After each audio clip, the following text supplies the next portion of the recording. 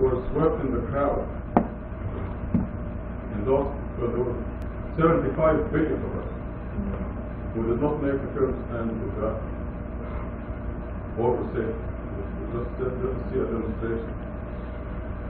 So God knew that some of us in their heart knew that only God can be a God. Because Satan's confession that he can be a God was not only blasphemous, it was also wrong. It was not possible for anyone else to function as a God in charge of a dominion and run it perfectly without disease, without accidents, without problems. Nobody can do that. It was the wrong confession. Being swept in the crowd, I'm going to tell you about an experiment that some people did. In this experiment, a very simple experiment. There's an arrow like this with two heads. I'm sorry, you can't see it, but you can listen if I look there. And let's take two arrows. One of them has only one pointer, and the other has two pointers like that. Now, obviously, this one looks like this one, but this one does not. So the experiment was to tell a group of people that let us agree that this arrow looks like this one. And then one member of the group was absent, and they said, when he comes in, let us all say that this one looks like this one. And then ask him, which one of these two looks like this one? See what happens. So, when this fellow came in, they started to ask the question, which one of the two arrows looks like this one? And the group, one by one, said, this one looks like this one. This one here looks like this one. Until they reached the fellow, the projected victim, and they told him, they asked him, which one of these two looks like this one? And he said, this one looks like this one. He went along with the crowd. Now, you and I are sure that he knew that this one looks like this one. In his heart, he knew that this one looks like this one. But they probably said, maybe they know something I don't know. Maybe there's a trick here or something. So he went along with the crowd and he said, this one looks like this one. This is a real life experiment. And this is precisely what happened in that great feud. The angels suggested that all the creatures who do not uphold God's absolute authority must be thrown out and banished from God's kingdom. But because of God's knowledge that this fellow in his heart knew which the correct answer that he went along was swept in the crowd, some of us human beings were also swept in the crowd, and we said, yeah, maybe Satan can do it. Let us see a demonstration. So God wanted to give us a chance. God is Rahman al-Rahim. He is the most merciful. And He did not throw us out of His kingdom because of this crime that we committed, which is in fact the original sin. He wanted to give us another chance to redeem ourselves, to denounce our crime, and to proclaim God's absolute authority and uphold it. But only God can be a God. Okay, this calls for this second chance, a test was to be done in order for us to go through the same process. In other words, if you kept after this person and say, are you sure that this one looks like this one? He would say, yeah, I'm sure. They will say, come on, think about it. This one has 2 pointers, this is only one, and this is 2 pointers. He will tell you, if you press him, he will say, well, I know that this one looks like this one, but everybody's saying this one looks like this one, so I thought maybe they know something I don't know. So this is the second chance. For the second chance, we learn from Surah 67 that God created death. There was no death. God created death. All the creatures who did not uphold God's absolute authority, who are to be given a second chance, including the jinns and the humans, were put to death, and they were to be brought into this universe, which is the smallest and innermost of 7 universes, to be born into this world, having no recollection whatsoever of the great youth or anything that happened in the first life. The Quran calls it the first life. This is the second life. No, excuse me. This is the first life after that death. But we are born into this world without any recollection of what happened in the great society. And then we are given a message from God telling us we shall uphold God's absolute authority. You must worship only God, and you must know that God is the only one who possesses all power. And we are also given a message from Satan. Satan tells us God alone is not enough. There are also other entities that can have power, like Muhammad or Jesus or Mary or St. Francis or Imam Fazeli. And this is what Satan will be pushing. And then we make a free will decision to uphold God's absolute authority, or repeat the crime that we committed in the past, and we say there can be other entities besides God who have power also. In other words, we are given another chance to go back to God's kingdom or to join Satan's kingdom. This is why we are here. This is one of the main reasons for being here. Now, this was the first half of the answer that I talked about yesterday, and I want now to talk about the second half. Second half is that tragically, this being swept in the crowd is happening to many of us, because the world is mostly oblivious to God. Those people driving out in the streets are just going about the business totally oblivious to God, and they don't do anything to develop their soul, nourish the real person. They feed their bodies breakfast, lunch, and dinner, but they totally neglect the real person. They're feeding the garment, the outer garment. This is the outer garment, and they leave the real person. And some of us are being swept in the crowd. We're doing the same thing as they are. And if we decide to believe in God, even believe in God alone, that He alone is worthy of worship, we don't do enough to develop our soul, because everybody else is not doing anything. So if one of us is doing only the morning prayer, some of us make funny statements like, oh, God should be happy I'm doing the morning prayer. Look at all those people doing nothing. But I'm doing the morning prayer every morning. But this is, it is not enough. It is again it's repeating the mistake, the original mistake, being swept in the crowd. But the Quran teaches us in order to be saved, to be redeemed, and to go back to God's kingdom, we have to set a minimum for our salvation, a minimum amount of, I'm getting to call it gift now, that we must give ourselves. We grew up thinking it is obligations, like the 5 daily prayers.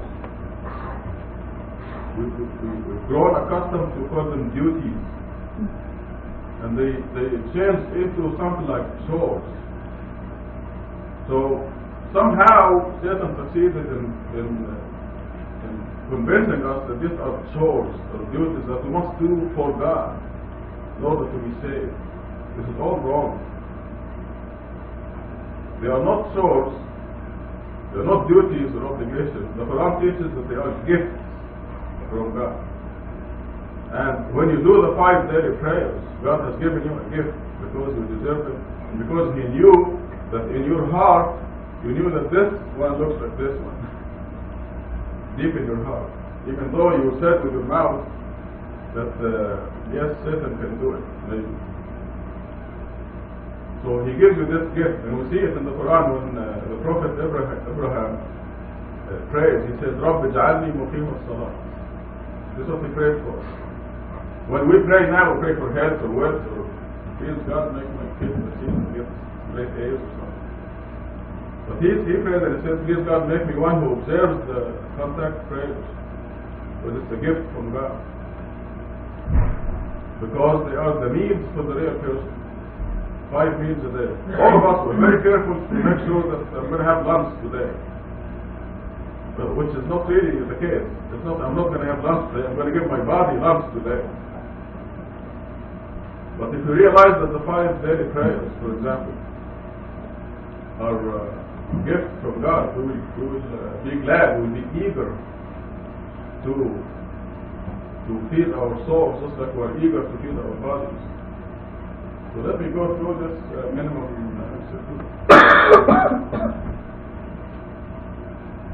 This would be the minimum for any believer in order to avoid being swept in the crowd.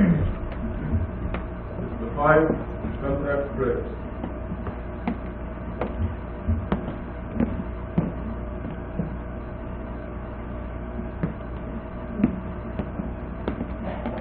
The second item I put here is Zakat. It will not be surprising that 99% of us right here in this room do not do the Zakat. And just to scare you a little bit, the Quran, Allah subhanahu wa ta'ala tells us that He's going to restrict His mercy to those who give Zakat. The verse says, وَرَحْمَتِي وَسِعَتْ كُلَّ شَيْءٍ. My mercy encompasses all things. This is what God said. وَرَحْمَتِي وَسِعَتْ كُلَّ شَيْءٍ. My mercy encompasses all things. فَسَأَكْتُبُهَا لِلَّذِينَ يَتَّقُونَ وَيُؤْتُونَ الزَّكَاةَ. But I will restrict it for those who are righteous, who give the zakat. That's how important this item is, number 2. Zakat, the charity. And this is repeated in the Quran so many times. They ask the people in hell, why are you here? They say, we didn't feed the poor. One of the answers. In fact, it is, we didn't observe the contact prayers and we didn't feed the poor. ما سلككم في سقر قالوا لم نكن من المصلين. We did not do the 5 prayers. ولم نكن نطعم المسكين. We didn't feed the poor. So these are the 2 most important. These have to be minima for you. The 5, you must make a determination that you must feed your soul. The 5 basic needs. While I'm on this subject of the 5 basic needs, the Quran, if you see my new translation, the theme of the new translation is right here. This is in the text. It will not be this big, so don't worry. Because this is only one side. So, as soon as you open the front cover, you're going to see this theme here, which says, surely those who believe, those who are Jewish, the Christians, the converts, anyone who, number 1, believes in God, and number 2, believes in the hereafter, and number 3, leads a righteous life, will receive the recompense from the Lord. They have nothing to fear, nor will they grieve. So the Jews, the Christians, the Hindus, the Buddhists, the Muslims, anyone who believes in God, this means God alone, and believes in the hereafter, and leads a righteous life, they have nothing to fear. Now, we read other verses in the Quran, so how does this fit with the 5 contact prayers? Because the Jews and the Christians don't do the 5 contact prayers, or the Buddhists, or the Hindus. But if they satisfy these 3 requirements, they will be saved. But how does this fit with this? Other verses in the Quran tell us that anything righteous they do, they are rewarded for it. But it will be like living on snacks. It will be a slow process. It will be like going from here to there without a map. Going from San Francisco to Dallas, Texas, without a map. The 5 contact prayers are the fastest way of developing your soul, our soul. And we do learn this from the Quran, that these righteous people will make it, but they will not make it to the degree or the rank or the extent that you can make it using the 5 basic prayers. Exactly like living on snacks for the body. You give your body the potato chips and the sunflower seeds all day, a piece of candy here and there, but no basic meal, no main meal. This will stop your growth. You will not be healthy, but you while. Not for a long time either. So the 5 contact prayers here, the 5 basic needs for the soul. The Zakat, we thank God for teaching us how to do it right, because everywhere in the Muslim world we do it wrong. The majority of Muslims in the world, they give the Zakat, if they do, once a year. 2.5% of their savings that are 1 year old above a certain limit. This is different. But this is not what the Quran says, this is what God says in the Quran. Surah 6, verse 131. God says you must give the Zakat on the day of harvest. And we don't harvest wheat or peaches, we harvest checks. This is what we harvest. Our salary or our income from trading or from an investment or a sale. But the principle is that any time you receive money that will go into your pocket, that's your money, you must set aside at least 2.5% of that and give it away to a specific set of recipients in the Quran. And they are in this order: your parents first. If they are rich, then you go to your relatives, your cousins, your sisters, brothers, nephews, nieces, aunts, uncles. This is the second category. Number 3, the orphans. You have to find some orphans. You have no support from a parent or both parents. والمساكين وابن السبيل, the poor, any poor people after that. The next category is the traveling alien. Somebody just came from Mexico and they don't have a job, and they're working on the immigration papers. They cannot work, they don't have a work permit. This is the next category. But the Zakat must be given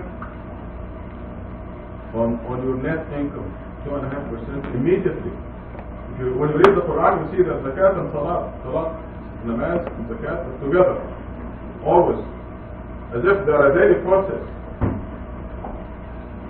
In fact, at the first page of the Quran, in Surah Al-Baqarah, Surah number 2, not the first page, but the second page. Definition of the righteous.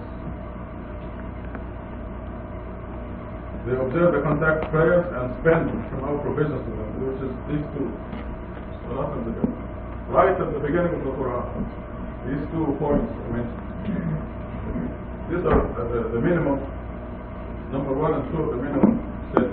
By the way, the Zakat as it is practiced in the Muslim world doesn't make sense.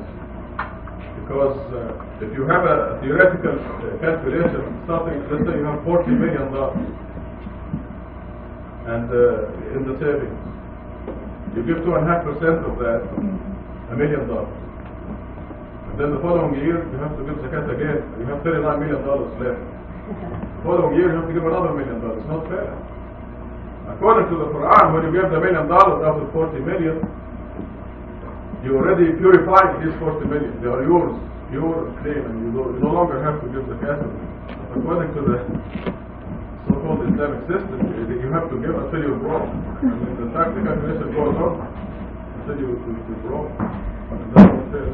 So 2.5% one time, net income when you receive, at the time you receive. Okay, number 3.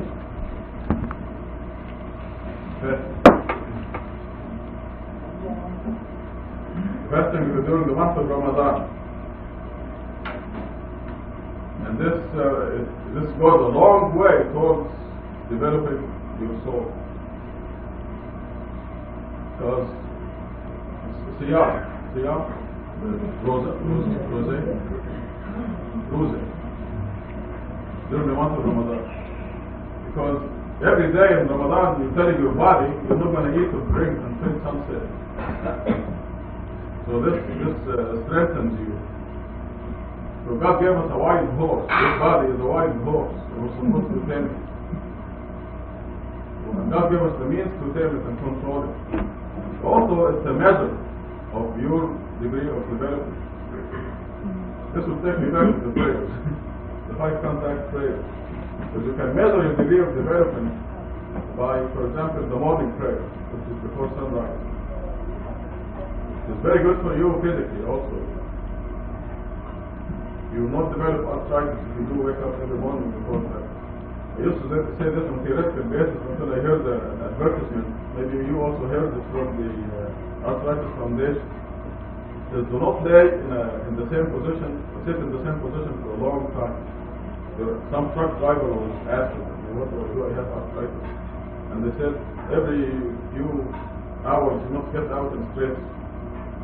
Now when we go to sleep and we stiff like that, the joints become stiffer. They need to be lubricated. So God does not want to bother us and annoy us by asking us to get up before sunrise every day. He doesn't need us to do that. We need it. So if we do the morning prayer, I'm sorry I didn't get from the subject a little bit, but this is the physical part of it. That you get up and you lubricate your joints and you will not have arthritis when you grow up. You grow older. The spiritual part of it is you can measure the degree of your development, because as you become strong, you, not the body, you become strong, your body will become obedient to you. So you can measure if you wake up. If you cannot wake up at all in the morning, you're in bad shape. You cannot tell your body to get up for your own good, for the morning meal, the morning prayer before sunrise.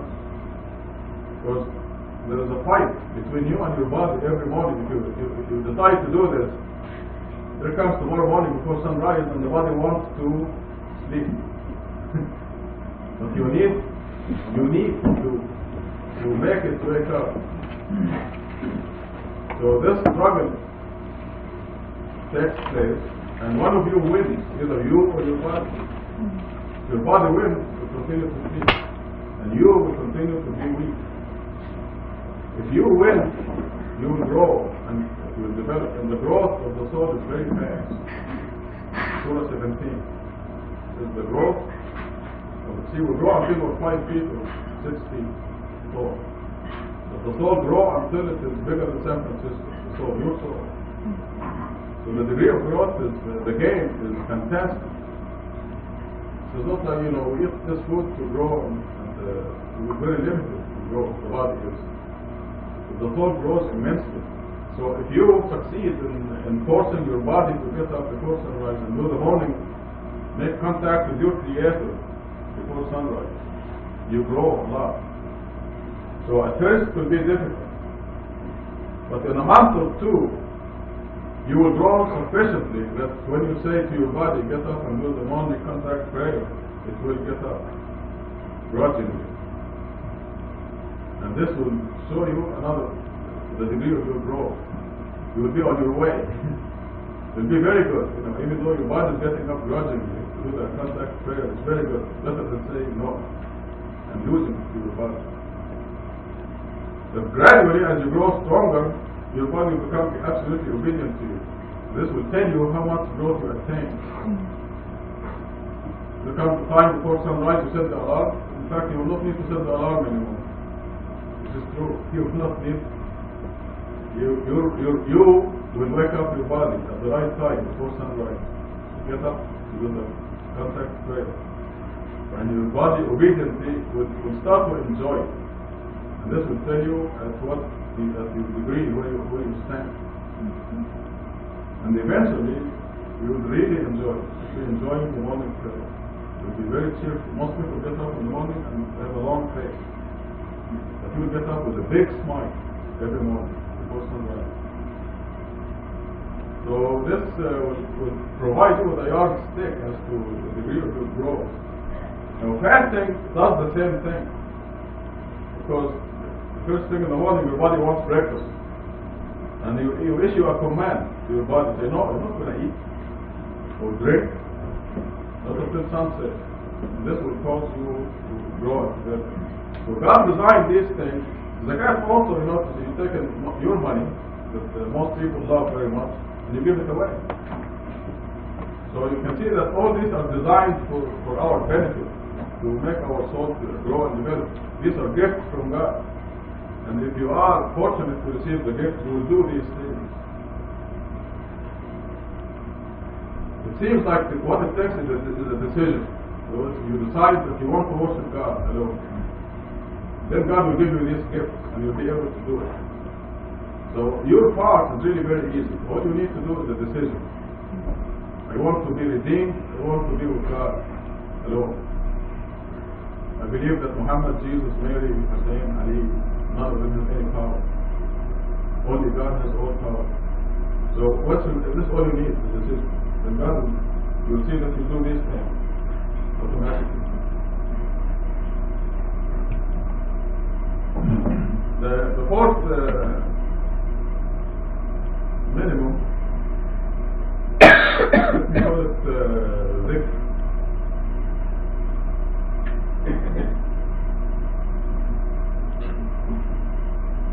That's what is Zikr. But I have to explain it.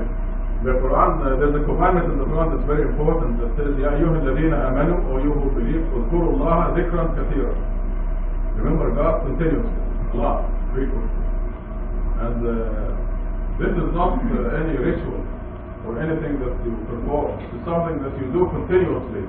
You look at this view and say, Subhanallah, God be glorified. You realize God's creation, the beauty that God created in the world. You look at the fruit, look how many flavors we have here. When I say the word orange, you think of a certain flavor. Then I say strawberry, and you think of a certain flavor. Strawberries have a color, texture, taste, flavor, smell. And these are all chemicals that God created in the strawberry. There's peach. You know, I say that word, you think of so when you look at this, Subhanallah. And God didn't have to do all this, but this is Zikr. When you say Subhanallah, you think of God's creation, and God's greatness. This is what we do, Zikr. But let me start from the beginning. The minimum that you want to set for yourself is start when you wake up in the morning. The first thing you must say in the morning must be the name of God. First thing you say. In this country, most people start with a dirty word in the morning, every morning. When the alarm goes off. You want to start with the name of God. Bismillah ar-Rahman ar-Rahim. La ilaha illallah. There's no God except the one God. It's going to take you 3 or 4 months if you're not doing it already.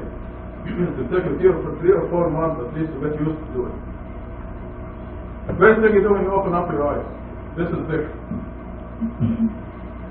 Because what you utter, the first thing you say in the morning, every morning, this is what you will utter when you get up with the day of resurrection.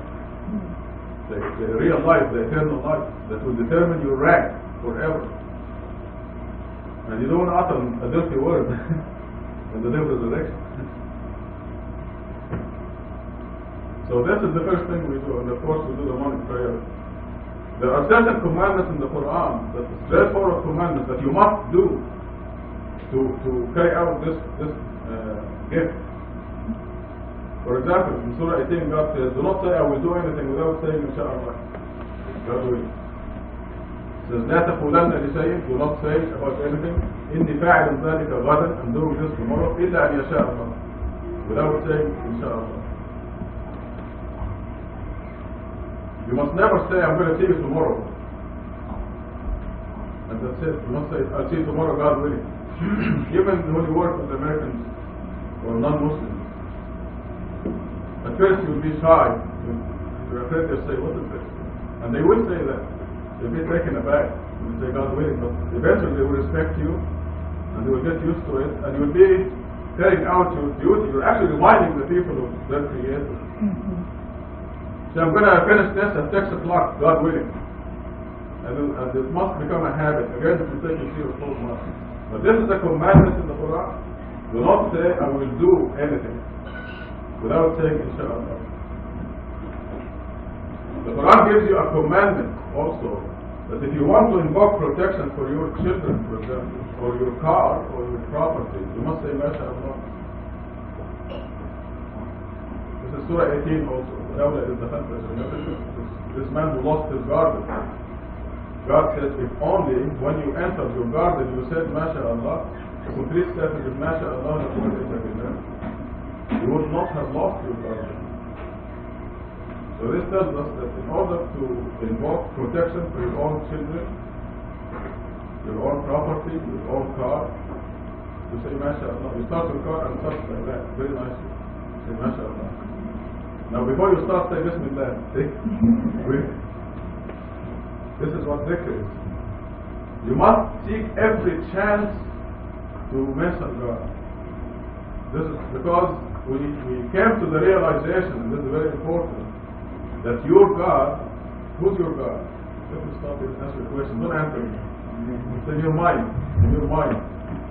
In your mind, answer me. Who is your God? Well, every one of you is saying, my God is the creator of the heavens and the earth. And most of you are wrong. Shocking. You were shocked when you came to this realization. When you came to this realization and I was speaking Friday sermon, we were all shocked because we examined ourselves as to who is our God. But it turns out, when you study the Quran carefully, that your God is whoever or whatever occupies your mind most of the day. And we examined ourselves and we found that the creator of the heavens and the earth was not our God. We thought we were believers and we thought our God was the creator of the heavens and the earth. And this would have been done. And this is the answer that the Quran gives, describing many people who are going to hell. At the end of Surah 23, for example, if you ask them, who is the Lord of the heavens and the earth and the Lord of the great dominion? وَيَسْأَلْتَهُمْ مَنْ رَبُّ السَّمَاوَاتِ ثُمَّ رَبُّ السَّمَاوَاتِ وَالْأَرْضِ وَرَبُّ الْعَرْشِ الْعَظِيمِ سَيَقُولُونَ اللَّهُ or لله. قُلْ أَفَلَا تَذَكَّرُونَ. Where did you go wrong? So here they're saying, God, the Lord of the heavens and the earth. But you see, they're saying with their mouth, and this is the answer of the mind, but they are preoccupied with other things. Therefore, this is why the commandment to remember God constantly is very important. At least 51% of the day. And it's very easy. I know you're thinking it's very difficult. How can I do? I'm at work and busy with the computer and so on. How would I think of God? It's really very easy. Because when you're doing the computer, look, you see somebody put a flower in your desk or something. You see flowers in your desk. You look at the design of the SubhanAllah, God is glorified. This will satisfy a good require. Will interrupt your thinking and concentration of the world, and you think of God. By the way, I go back to the contact prayers. The 5 contact prayers go a long way towards this, remembering God. As a matter of fact, if you look up Surah 20, verse 14, God says, observe the contact prayers to remember me. وَأَقِمِ الصَّلَاةَ لِذِكْرِ. That's what God says. This is the reason for giving you this gift, is to cause you to remember God, because it is not just the 2 minutes. You know, we went back then and prayed the afternoon prayer, 2 minutes. It is not just those 2 minutes that are counted in your favor as credit for you. 2 hours ago we looked at the watch and we said, oh, it's not afternoon prayer yet. See that? You remember God there. And this goes to the credit. And an hour later we said, oh, is it time for the afternoon prayer? No, it is not. So you're thinking of God. What is afternoon prayer? You're not doing it to get a salary, to be paid. You're doing it for God. I'm just thinking about it. So the 5 prayers, when you go to sleep, you say, I hope I get up before sunrise tomorrow to pray the morning prayer. That is it. The 5 prayers every day is why it's the most important minimum gift to your soul, which is the 5 prayers. They go a long way towards making the creator of the heavens and the earth your God, and not your job or your spouse or your children or your property. These are the gods that are counted in the Quran. The gods that are counted in the Quran include spouses, a man will worship his wife instead of God, or a wife will worship her husband instead of God. Children, giving more attention to our children than to God. These are also counted as God. Surah 7. Surah 7 is a verse, you probably remember it, that says, that the wife becomes pregnant and the load becomes heavier and heavier, and then they pray to God, please God give us a good baby. And then, as soon as He gives them a good baby, they turn the baby into a god, like Surah 7. Very clear. And in Surah 18, the person who lost his garden was his God, his property, his business, his job. The ego is another God. Surah 25. The ego can stop you from being saved. The ego. Next. So, in order, the 5 prayers and this Zikr will help you as to who your God is. The creator of the heaven and earth will be your God through this Zikr. The very important command. يا أيها الذين آمنوا اذكروا الله ذكرا كثيرا وسبحوه بكرة وأصيلا. Make tasbih day and night. Day and night. This is how we get saved. And then when I ask you who is your God, and you find the creator of the heavens and the earth, you will be right. Only through this. Through this. As it is, when we examine ourselves some time ago and we discovered that we slumped, that the creator of the heavens and earth was not our God. We were preoccupied with other things. Then we set the minimum for this. First thing in the morning, the 5 prayers. You look at your child and you say, MashaAllah, God gave me this. This is God's gift to me. And this immediately invokes protection for your child. There's a mechanism for it. It's very physical. Because when you say MashaAllah, immediately angels will guard your child. Your child can go ride the bicycle and go between the traffic on I-10 or maybe this is too much. Maybe a bit too there. But yes, your child will be protected even on I-10, anywhere. So there's a mechanism for it. When you say MashaAllah. So Insha'Allah is a commandment. When you say I'm going to do anything in the future, you must say Insha'Allah. MashaAllah. Subhanallah. Anytime. Alhamdulillah. Oh, there is a commandment that says do not eat from anything upon which the name of God was not pronounced. And although I tend to think this applies to meat, I think it applies to eggs and peaches and oranges. So before you eat, say Bismillah. Before you start anything, before you start your course, say Bismillah. These are all just chances that you must grab to make God our God, and not our job, or our business, or our children, and so on. Because this will give you everything else. This will guarantee you your job, it will guarantee you your children, it will guarantee you your spouse, and so on. So this is, I would say this should have been maybe number 1. The contact prayers go a long way towards that. Now the idea behind all this is we don't want to repeat the mistake that we did in the past. Billions of years ago. We don't want to be swept in the crowd. It doesn't matter if the people around you do not do the 5 prayers. You do them. And don't let Shaitan tell you, oh, God should be happy with the 1 prayer and doing the morning prayer. So that should be enough. I'm better than all these people. Yes, you are, but it's not enough. You're not giving yourself the proper meaning.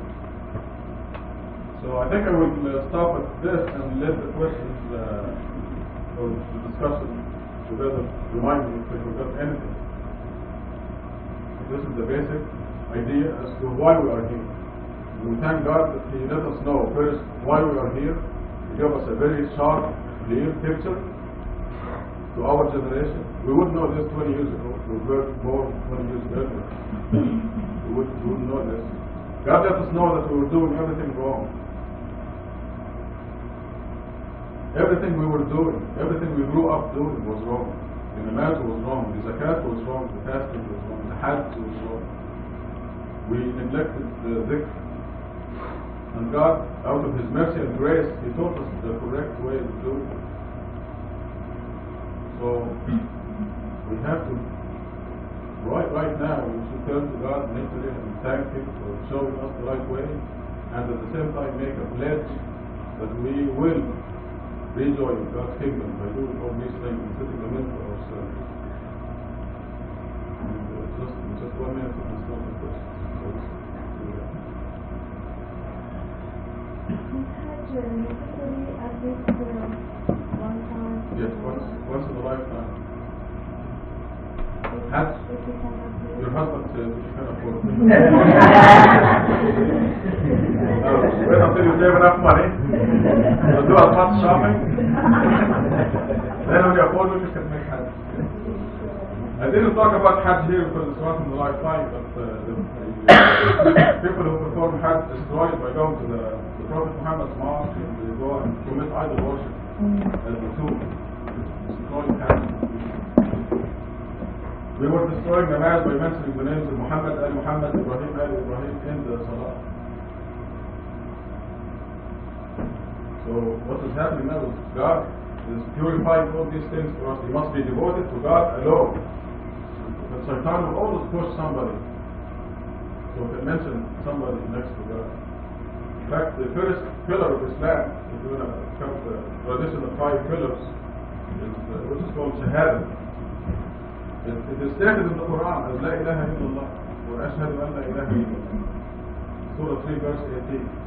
شهد الله أنه لا إله إلا هو. This is the Shahada. Now when we grew up they thought the Shahada is أشهد أن لا إله إلا الله wa ashhadu anna Muhammadan Rasulullah. Now this destroys the Shahada. First commandment in the Bible, the Old Testament, the New Testament, the Quran, it is La ilaha illallah. When you add another name, it's not what Muhammad wants. This is what Shaitan wants. And as a matter of fact, the Quran says that only the hypocrites who say أشهد أن لا إله إلا الله وأشهد أن محمدا رسول الله. Does it include the God says 2/3 of money to go pay off and pay? Very good question. A very good question. We did with this earlier today. In Surah 73, God says, commemorate God 2/3 of the night, 1/3 of the night, or 1/2 the night. It's all in the Surah. Little less, a little more. Okay, now we have to understand that the night in the Quran begins at sunset, and also in the Torah, in all the scriptures. The night begins at sunset and ends at sunrise. Now, if you do the 5 contact prayers, will satisfy that requirement, because you're going to do the sunset prayer at 7 o'clock, you're going to do the night prayer at 9 o'clock or 9:30, and you're going to do the dawn prayer at 5 o'clock in the morning. So, from 7 to 10, that is 3 hours at the beginning of the night, and from 5 to 7, that's 2 hours in the morning. That's 5 hours, that's already 1/3 of the night. So almost half the night. This is what it means. If you misunderstand it, you will get up in the middle of the night and you will do kind of strange things. Yes, you misunderstand.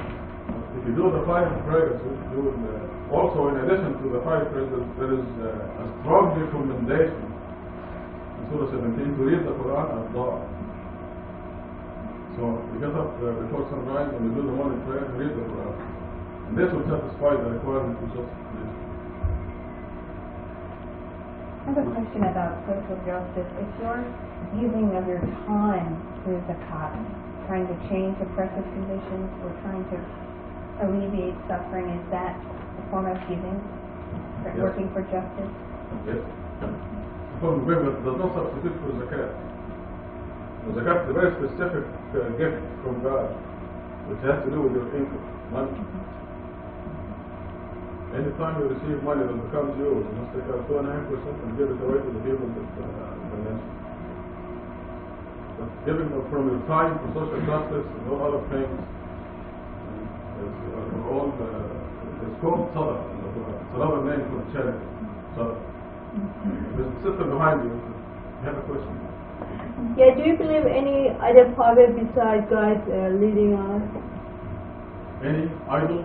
Any other power? Other power? Power next to God leading us? No. There's no other power in the universe. So why do we have to say, if we, already His power, He's leading us, why do we have to beg Him all the time? Because you can give it up. You can give up God's power and God's protection. He doesn't need that, does he? No, he doesn't need it. You need It's all for us. None of this is for God. This is why God created the earth in this way. What way? Our universe has 1 billion galaxies. 1 billion galaxies. But let me start from here. The solar system. The solar system is very small compared to the rest of our universe. And it is 2 billion miles across. 2 billion miles across. Right here. No, miles. Solar system. Solar system. The light comes out from the sun in 8 minutes. 93 million miles away. The sun is 93 million miles away. That's the long distance. So the light takes the light 8 minutes to come here from the sun. The solar system itself is 2 million miles across. The solar system is a very small component of the galaxy, the Milky Way galaxy. The Milky Way galaxy is 100,000 light years across. Now, I'm not talking about miles anymore. 100,000. We travel at the speed of light. Imagine, sun, 93 million miles, the light comes in 8 minutes. We cross the Milky Way galaxy in 100,000 light years at the speed of light, 100,000 years. There are 1 million of these galaxies. 1 billion, excuse me. Yet whenever they say a sign, they see a sign of it. They turn away saying, this is real magic. They disbelieve and follow their own opinions and what they could physically think. They have received enough knowledge to set them straight. Great wisdom has come to them, but the warnings seem to be useless. Therefore, leave them alone. The day will come when the caller calls them to something terrible. Their eyes will be humbled. Say they come out of the grave like a sword of the Lucas. I don't want to waste your time by asking him for evidence or proof that somebody paid me or somebody else millions of dollars to destroy the Sunnah of the Prophet. Sallallahu Alaihi Wasallam, he says. Are you aware that God makes salat on all the believers? Of course. Why don't you say salat to me too? So when I mention a different, say Sallallahu Alaihi Wasallam. Yes, please pray for me too. I do. I pray for all Muslims. When Muhammad called people, Umar sallallahu alayhi wa sallam, when called Abu Bakr sallallahu alayhi wa sallam. But yes, if your intention, you see, if your intention is clean, God will reward you for your intention. But if your intention is dirty, to make people turn their back away from the Sunnah of Rasulullah, that's not nice. What is lying Sunnah of the Prophet? Did the Prophet lie? Never. So why do you lie? I never lie. Did I receive millions of dollars to I fight said Islam? my feeling. I never said I have a proof, otherwise I will show it to everybody. But in my heart, people's mind. For example, you say something like that. Okay, then are you aware? That good in my mind, this is important. Okay, it's a big thing because you are going to, for example, we don't know anything about that one. But if you change my mind, okay. Simple. but you try So to let me ask a question. Are you aware? Are you aware of the Quranic law that says in the بعض الظن إثم? That a little bit of suspicion is sinful? So you are here. Is it a sunnah of the Prophet to commit sin? To be suspicious? So why did you suspect that I took millions of dollars to attack the Prophet? Because what you're doing itself is a clear sign to me that they stopped fighting the Quran and now they are fighting the Sunnah. So what is your proof? They couldn't- What is the sign that I have millions of I dollars? think another reason is that there was a podcast. Was Muhammad Sunnah or Shia? Muhammad was not Sunni, was not Shia. So how come you are Sunnah and I am not some people Sunnah, I are said. Shia? I am You not said Sunnah. that- How? I You follow. said Sunnah. I follow. You change even No, when no, you I said didn't- you don't I said- believe in I am following the Sunnah of Rasulullah. Yes, what I do you am are Sunni. I am not Shia. I am Muslim. My brother. Okay, I think we have the number. I am Muslim. Okay, let us read the Fatiha and ask God to protect us from Shaitan. Yes. We are begging Allah subhanahu wa ta'ala to protect us from Shaitan and to make our worship, devotion, study and everything devoted to Allah alone in accordance with His word, the Quran. Al-Fatiha. Bismillahirrahmanirrahim. Alhamdulillah Rabbil Alameen. Ar-Rahman Ar-Rahim. مالك يوم الدين إياك نعبد وإياك نستعين اهدنا الصراط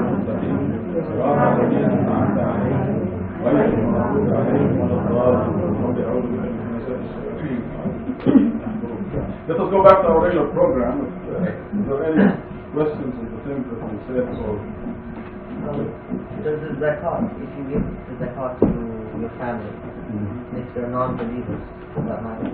Or do they have to be believers? God has not said give it to your believing parents. Or is it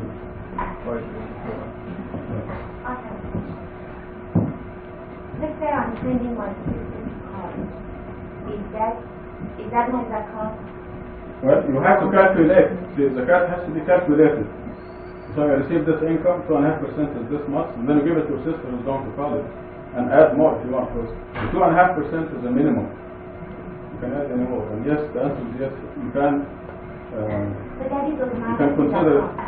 No, it's not automatic zakat. You have to have the intention. You have to be aware that you are taking a proportion of your income to give to your sister as zakat.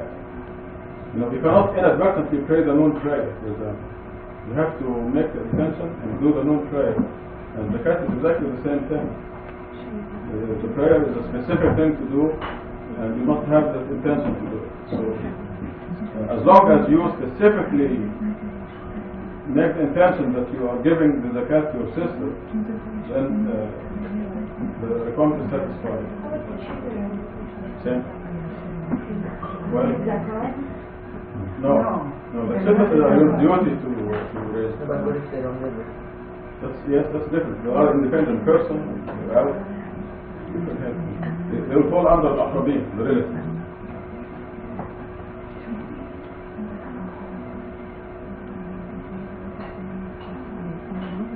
There is a verse in the Quran that it says that all the fruits are male or female.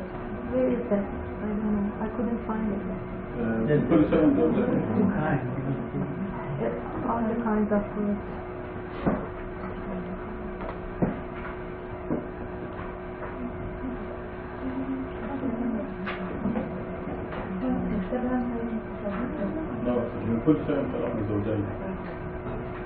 Everything is in chaos.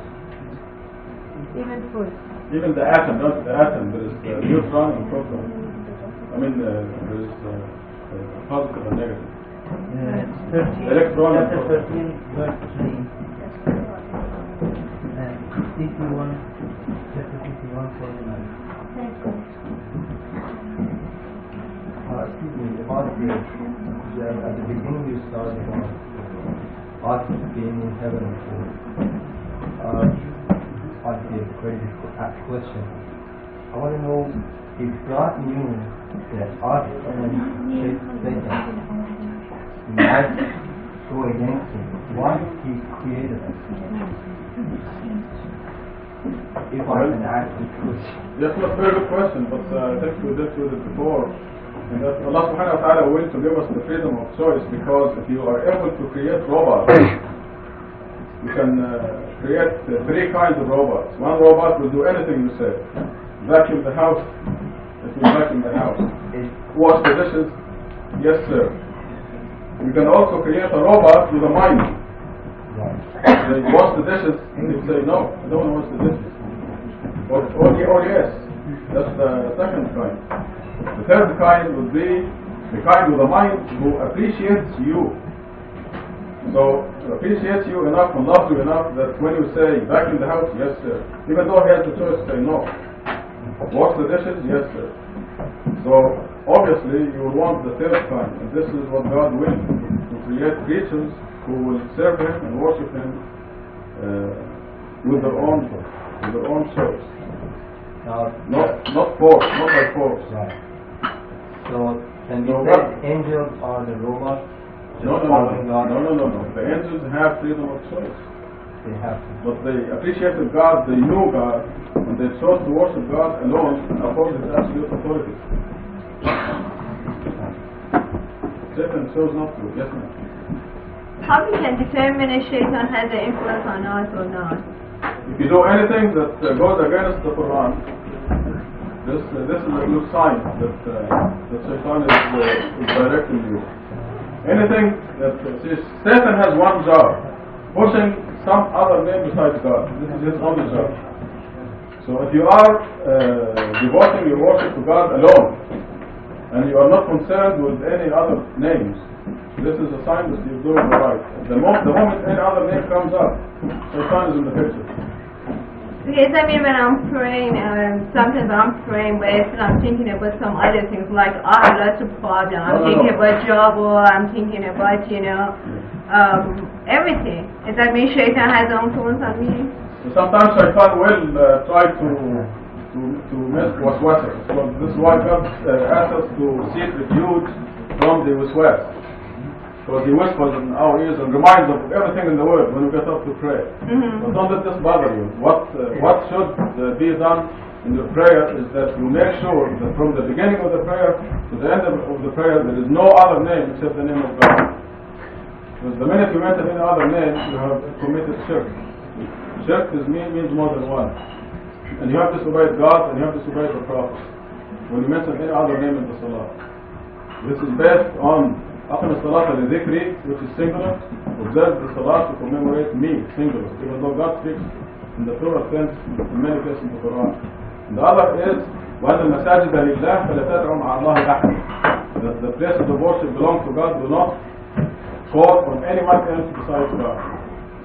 So if anything causes you to mention any other name with God, this will be Satan working. How we can determine if Shaitan has influence on God? Well, this is what I said, by deviating from God alone. But no, I mean talking about, for example, I'm drinking, I'm doing something, I'm smoking, do lots of things wrong. I know it is wrong, but it's my choice, and you said we have a choice that we can, doing it. But how do I know it's my choice, or is it Shaitan, or whatever, or is it God, or...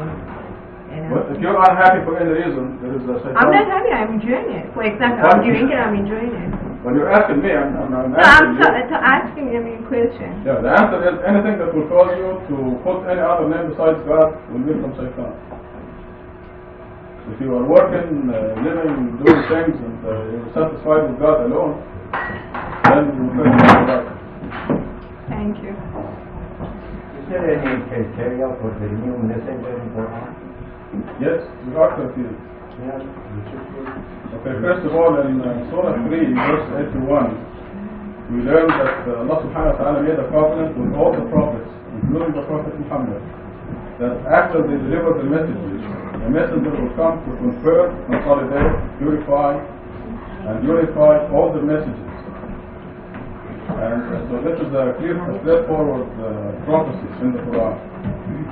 The traditionalists and the idol worshippers who raise Muhammad against his will, they claim that Muhammad was the messenger who will come after all the prophets.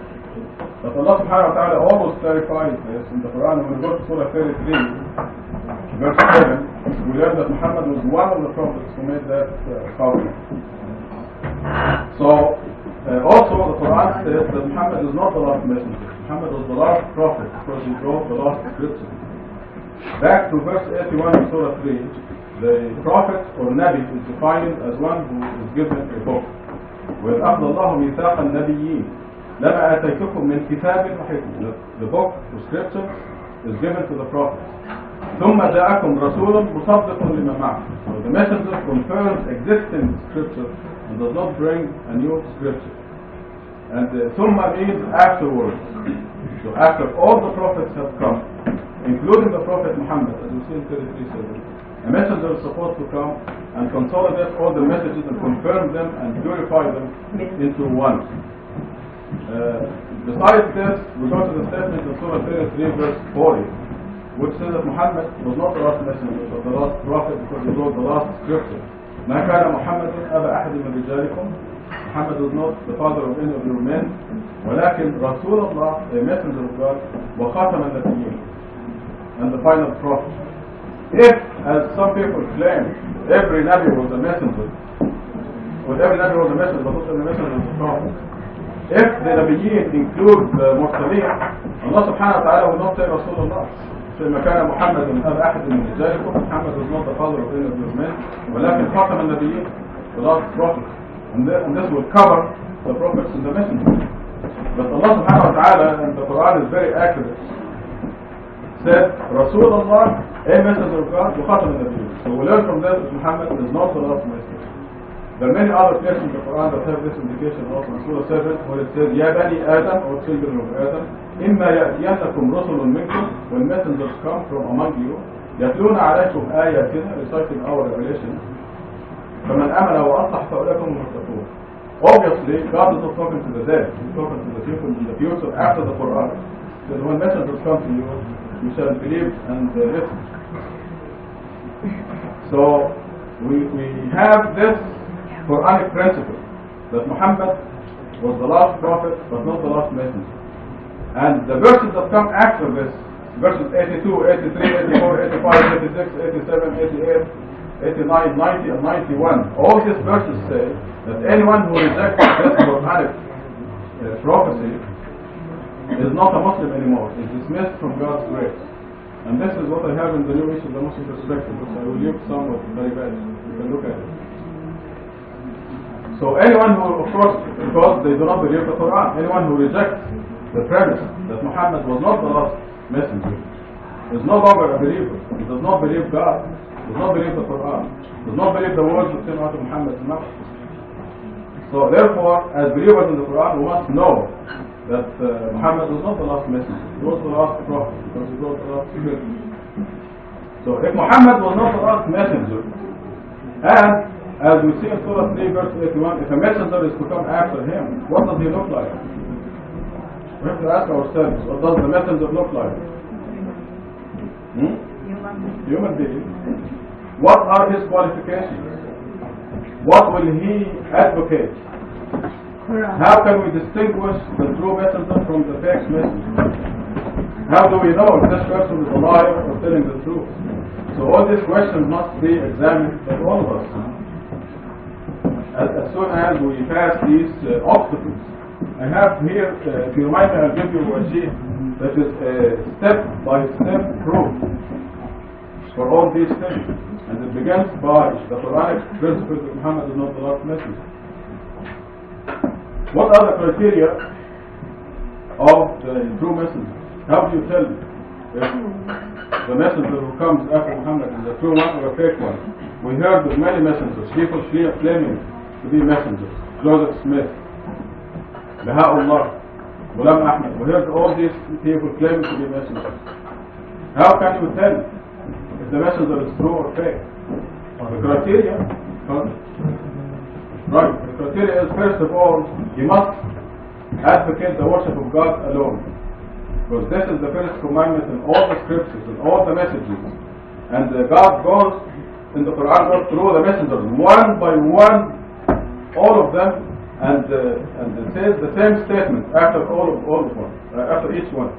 Ya qawm a'budu Allah ma lakum min ilahin ghayruh. All my people worship God, we have no other God besides me. Ya qawm a'budu Allah ma lakum min ilahin ghayruh. The same expression for every one of the messengers. Therefore, this is the first criteria. The true messenger must advocate the worship of God alone. And must advocate the destruction of all idols and all idol worship. And must advocate the upholding of the words of God alone, not the words of men, no matter who those men are. This is your first criteria. Somebody comes to you and says, I'm a messenger of God. This is the first judgment that you must, or the first criteria that you must satisfy. That this person must be advocating the worship of God alone. The second criterion is, what was the second? I want to put in the same order. This is number 3. The proof, yes. Excuse me. He must be supported by a God-given proof. God says in the Quran, you demand proof. Hatu burhanakum. Qul hatu burhanakum. So a person comes to you and says, I'm a God's messenger. You say, what is your proof? The third one is, he doesn't ask for wage for himself. He doesn't ask you for money. Because if money enters the picture, there's a whole new issue. So these are the 3 criteria.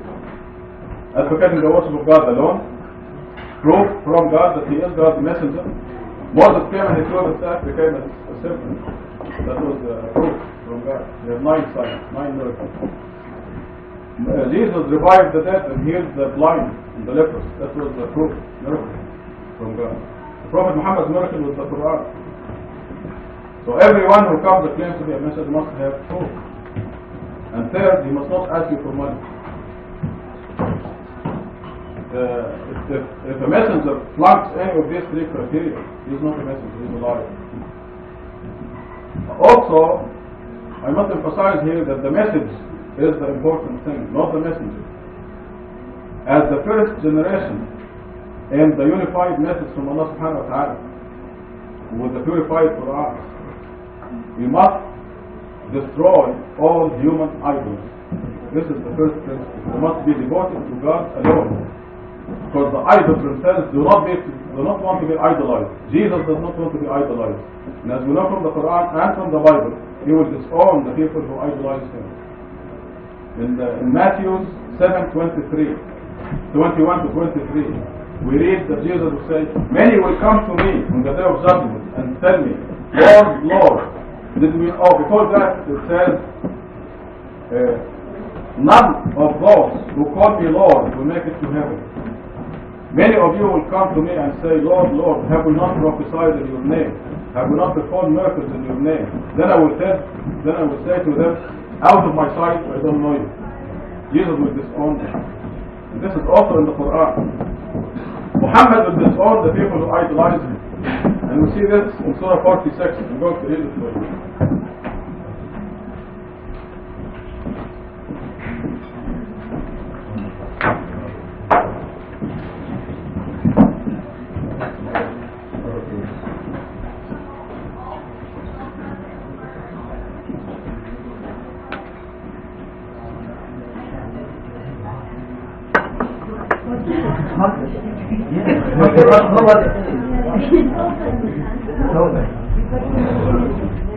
Got the wrong surah here.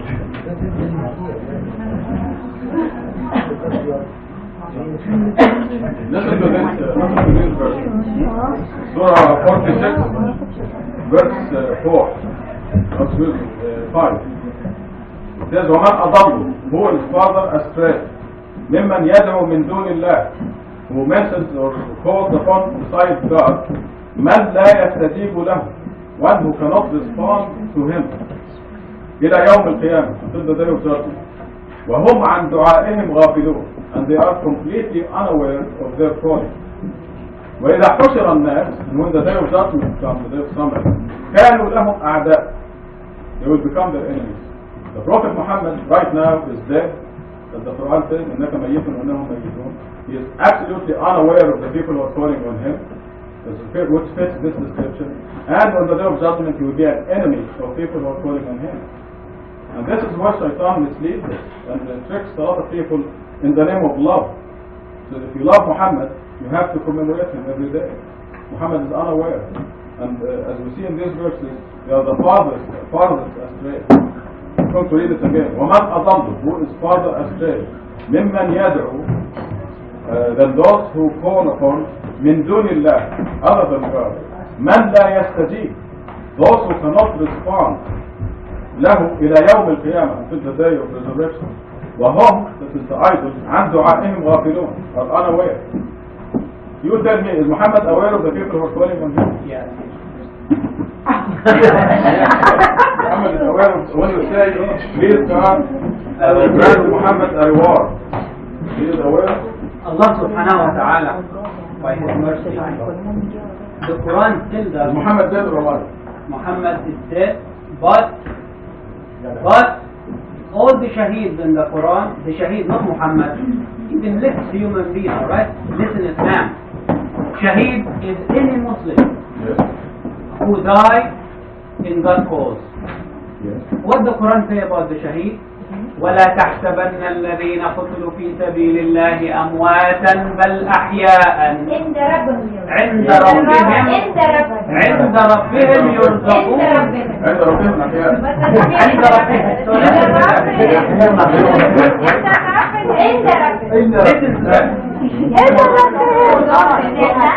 Listen to that.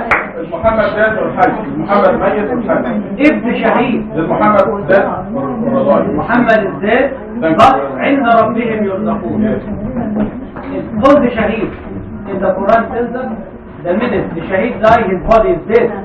You can put him in the grave and you can even, cut him in pieces. The shaheed in front of you. I mean, you take the shaheed, put him in the casket and put him in the grave. But Allah said in the Quran that this dead in front of you is not dead. So who do we believe, our eyes or the Quran? We believe the Quran. We believe the Quran. Muhammad is dead. We believe the Quran. Muhammad is dead. So Allah subhanahu wa ta'ala said, don't believe that those people who die in that cause is dead. They are still alive with God. عند ربهم, with God. And even so I give them food. That means that a human being can be alive with God, even his body is dead in front of you. Are they aware of what's happening here? And, just 1 second. And God is still giving them food. عند ربهم, we don't know where.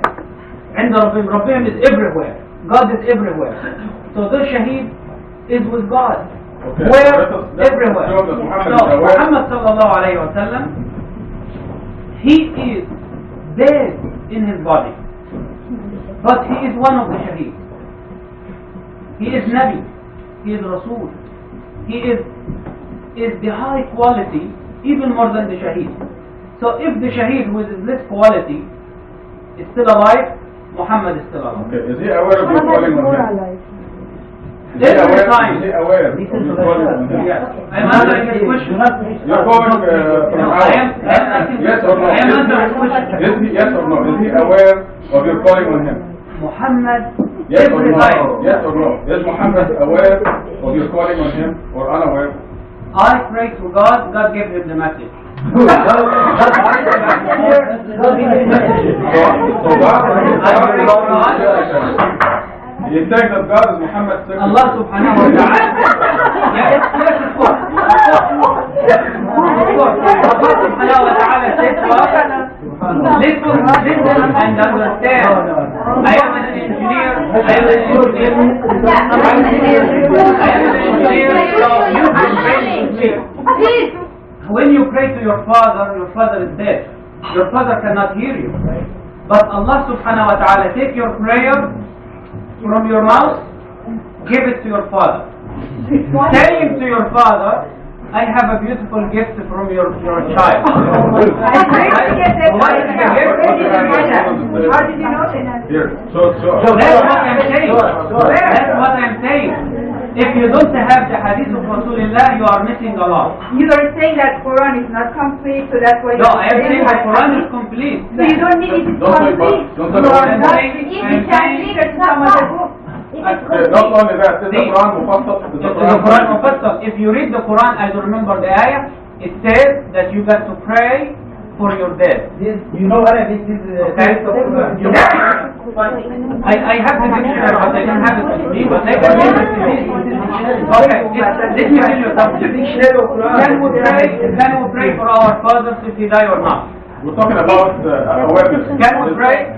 It doesn't help him. Yeah, if God wants, it will help him. If But God wants. He doesn't know. So, if God wants, it will help. If Yeah, God but wants. it really doesn't make any difference because whatever we do when we are alive, that So if I can pray to God, and when we die, nobody else can pray. So when I pray to God, God takes my prayer to my Father. When I pray to Muhammad, God takes my prayer to Muhammad. What's the Same point way. to take a prayer to your Father? There's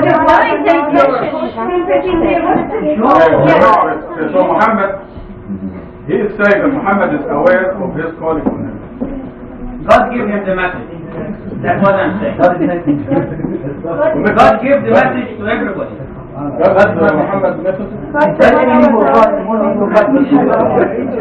There are about 400 names of God. Is there any name of God? The ayah says,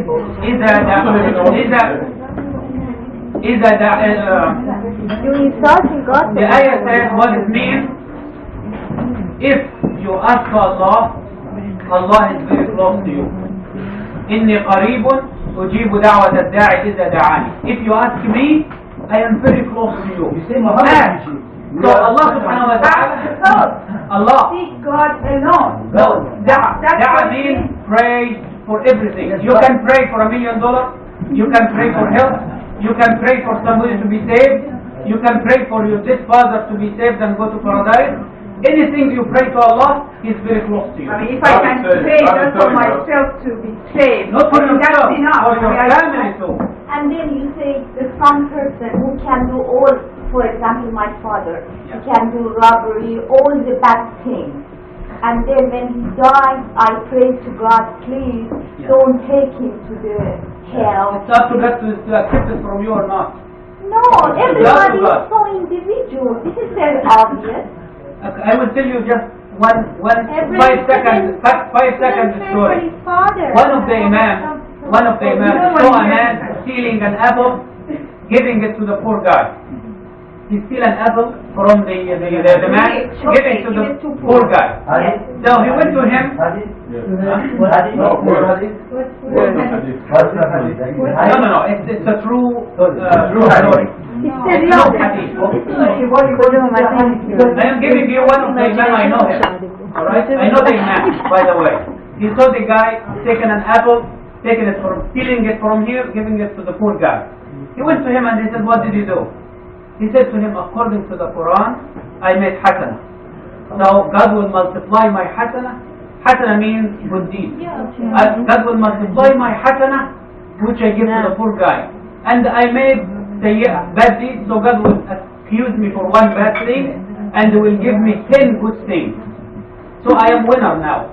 I made 9 out of it. Oh my God. The Imam said to him, what happened is that you stole it, so God writes it for you bad deed. You gave it, God didn't accept it from you. So you are the loser. How did you know he accepted or accepted? No, he gave him the example. He said, how do you know that God is writing it for you, but for sure you are a thief? And it is because Allah subhanahu wa ta'ala tayyib, Allah is beautiful, is good thing. He will not accept the haram from you. What is the relation between the subject? The subject is Muhammad, answer your prayer or not. He said answer. Quran says, I want to ask you a question. Is Muhammad min dunillah? No. Astaghfirullah al-Azim. No. Is Muhammad other than God? No. Is not God? No. Then other than He's God. a human like you and I. Yes. Okay. Other than God. Allah says in Quran, chapter 13,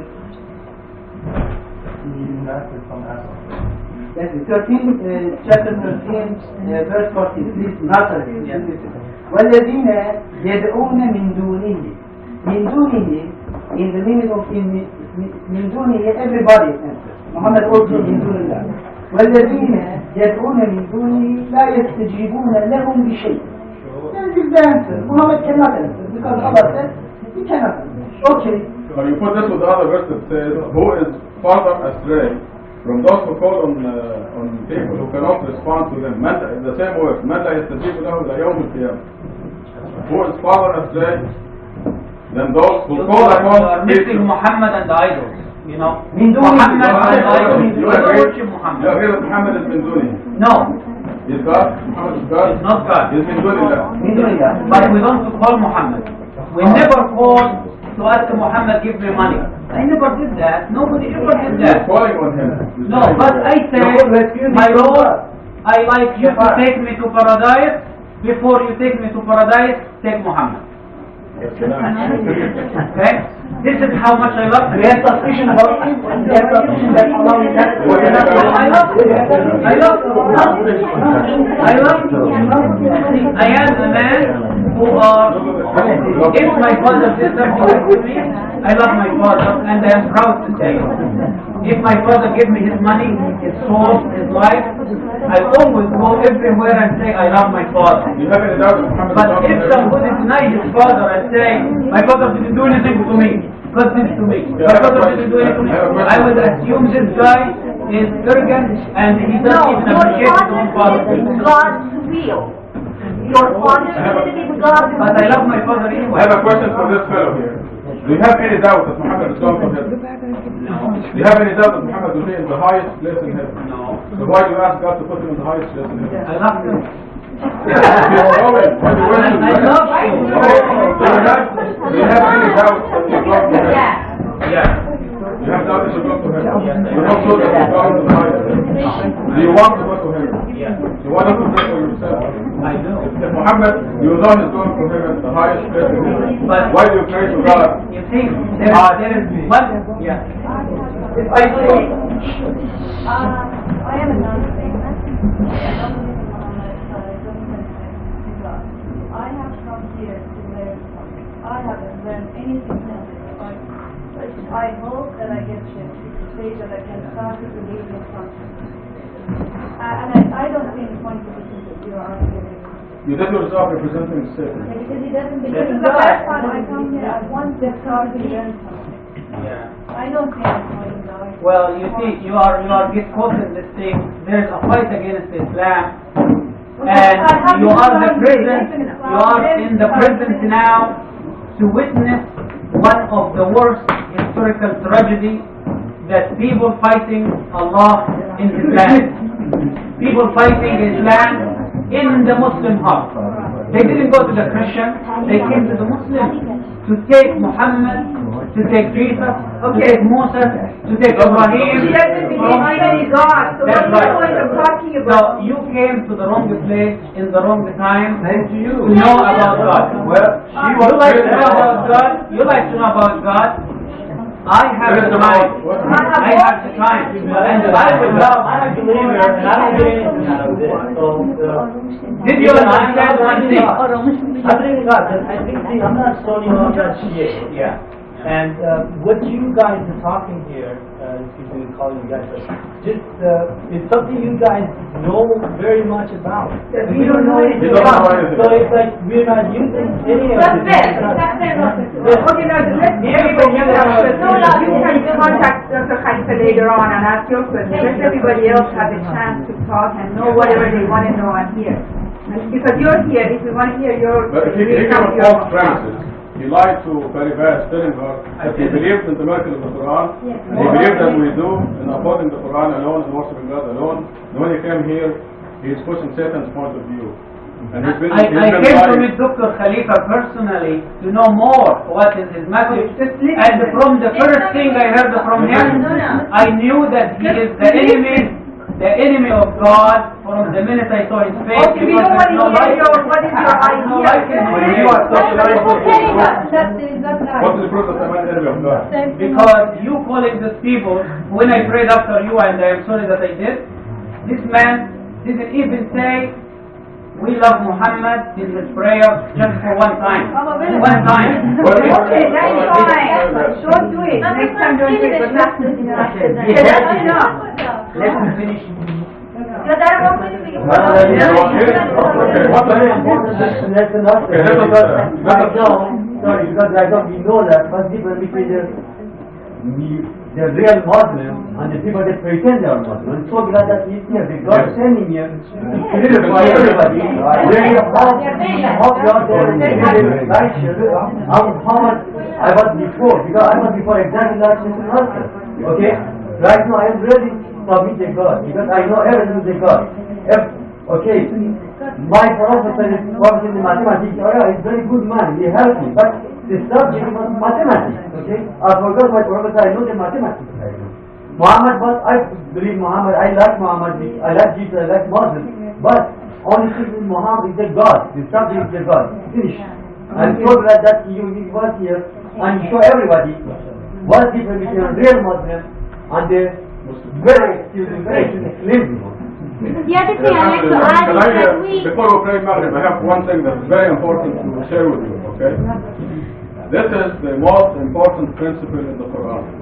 And it says, إِنَّ اللَّهَ لَا يَغْفِرُ أَنْ يُشْرَكَ بِهِ وَيَغْفِرُ مَا دُونَ ذَلِكَ لِمَنْ يَشَاءُ. God says that everything is forgivable except shirk. Shirk means if you have a business and you are the only owner, this is so-called a sole proprietorship. If you have somebody else with you, this is shirk. You have a shirk. And God says that the only unforgivable offense, the only one, is shirk. Therefore, if you want to guarantee to go to heaven, or if you commemorate and devote yourself and the worship to God alone, you will not commit this shirk. The only unforgivable offense. An intelligent person will say, if this is the only unforgivable offense, I will run away from the slightest suspicion of shirk, of putting anything with God, no matter who that anything is, or what that anything is. Because this is the only unforgivable offense.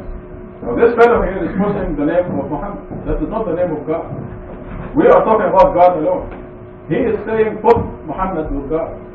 This may not be shirk. maybe it is not shirk. Maybe it is perfectly alright. But it's also maybe, this is a maybe. It may be shirk.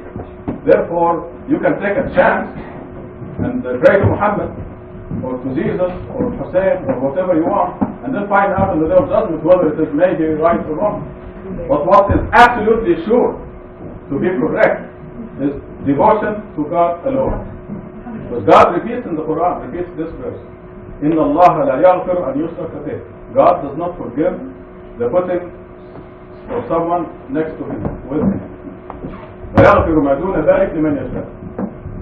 So the thing that is absolutely guaranteed to be correct is La ilaha illallah, and devotion to God alone. God in Surah 29 says, God is the one who created you. God is the one who provides for you. God is the one who God is the one who decides your life or death. God is the one who resurrects you. God is the one who will put you in heaven or hell. Muhammad has no role here. He did not create you. He has no role in creating you. He has no role in providing for you. He has no role in deciding your life.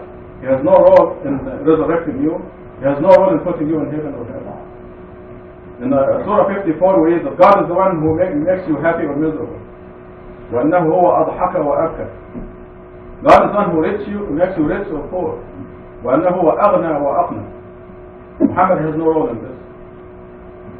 So an intelligent person will look at this law, which is that God forgives everything except shirk, and will run away as fast as he can from the slightest suspicion of shirk, because this is the only guarantee of shirk. And as you witness tonight, God sent this man, he's God sent to show you how the traditional Muslims push another name with God, which is the only unforgivable offense. I'd like to ask something that we have the great honor for not only Muhammad but the other messengers as well, and that's by showing that we are following his path. I mean, the way we are doing the Salat and the Zakat and the fasting and all the other rules and regulations that God has asked us to do, that shows that we are following the book which has been revealed to Muhammad by God, and this is their great respect and honor. So that doesn't mean what you say, that we hate Muhammad or we kind of dishonor him or disrespect him. This is not true at all, like the other things that you said and which was not true. Respecting Muhammad is respecting the word that came out of his mouth and obeying it. These are the first people who disobey the Prophet, and the God said this in Surah 25 verse 30. وقال الرسول يا رب إن قومي اتخذوا هذا القرآن مهجورا. That the Prophet Muhammad is saddened and upset and embarrassed on the day of judgment. He will say, my people have deserted this Quran. Not Bukhari. Because they go to Bukhari and he didn't say يا رب إن قومي اتخذوا الحديث والسنة مهجورا ويا رب إن قومي اتخذوا البخاري مهجورا. He said يا رب إن قومي اتخذوا هذا القرآن مهجورا. But the miracle of the Sunnah of Rasulullah, one thing, that nobody can pray 2 times in Fajr and 4 and 4 and 3 and 4 from the Quran alone. There is nothing in the Quran here. You're telling God a liar. There is nothing in the Quran here say pray 2 rak'ah for Fajr, 4 rak'ah Dhuhr, 4 rak'ah al-Asr, 3 al-Maghrib, 4 al-Isha. Nothing in the Quran say that. And where does he have it? This is the result of ignorance of the Quran. Tell me, where do you have it? Because God says أفغير الله أبتغي حكما وهو الذي أنزل إليكم الكتاب مفصلا. God says the Quran is مفصلا, fully detailed. Where do you have it? It says ما كان حديثا يفترى. This is not fabricated hadith. ولكن تنزيلا. Where do you have it in the Quran? وتفصيل كل شيء, and detailing everything. Now, these people do not believe God when He says the Quran is mufassal, tafsila kulli shay, it's fully detailed. They challenge God and say, show me where does it say the rule is 4 rak'ahs. Okay? This is challenging God. Not what is saying, okay God, you claim that this book is fully detailed. If you are right, God, show me what does it give the details of Salat. And this blasphemous question was not from ignorance, because the Quran says that the Salat was in existence before the Quran. But the Salat, the Zakat, the Hajj, and all these things came through Ibrahim. Islam is not Millat Muhammad. It is not. He doesn't know that. It's ignorance of the Quran that causes these disasters. This religion, Islam, is called, throughout the Quran, it's called ملة إبراهيم. وقالوا كونوا هودا أو نصارى تهتدوا قل بل ملة إبراهيم حنيف ومن أحسن قولا ممن تبع ملة إبراهيم. And then the Quran tells us that Muhammad was following ملة إبراهيم. ثم أوحينا إليك أن اتبع ملة إبراهيم حنيف وما كان من المشركين. So the Prophet Muhammad is a follower of Millat Ibrahim. The Quran says in many places, which is not aware of, that the Salat existed before the Quran. Therefore, the things in Surah 22, the last verse says, وَجَاهِدُوا فِي اللَّهِ حَقَّ جِهَادٍ, strive in the cause of God. هو اجتباكم, He chose you. وَمَا جَعَلَ عَلَيْكُمْ فِي الدِّينِ مِنْ حَرَجٍ, and did not cause any difficulty in your religion. مِلَّةَ أَبِيكُمْ إِبْرَاهِيم, this is the religion of your father Ibrahim. هو سماكم المسلمين من قبل. This fellow here insults Muhammad, and he does not realize that before Muhammad there was light. He does not realize, he thinks light began with Muhammad. He didn't answer my question. So, therefore, if you read Surah 21 verse 73, we know that the Salat and Zakat and all the duties came through Ibrahim. وَأَوْحَيْنَا إِلَيْهِمْ فِعْلَ الْخَيْرَاتِ وَإِقَامَ الصَّلَاةِ وَإِيتَاءَ الزَّكَاةِ. And we see in the Quran people who did not believe, they rejected Muhammad even, and they were doing the Salat and Zakat. وَمَا مَنَعَهُمْ أَن تُقْبَلَ مِنْهُمْ نَفَقَتُهُمْ, what prevented the acceptance of the worship